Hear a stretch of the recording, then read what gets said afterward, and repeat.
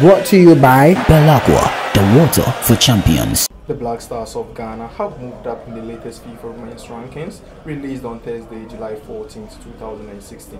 Ghana moved from 37th in the world to 36th, but still kept their third position in Africa, with Algeria and Cote d'Ivoire still leading the senior national team of Ghana.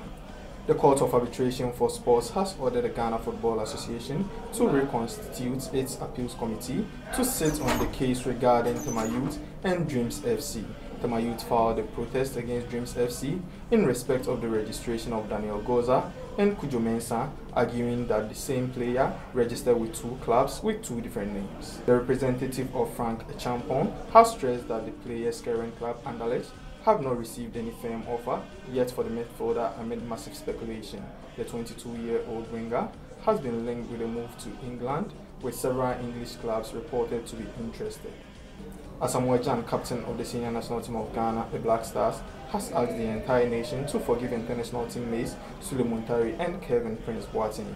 Prince Boateng and Muntari were suspended from the Black Stars during the 2014 FIFA World Cup tournament in Brazil due to indiscipline.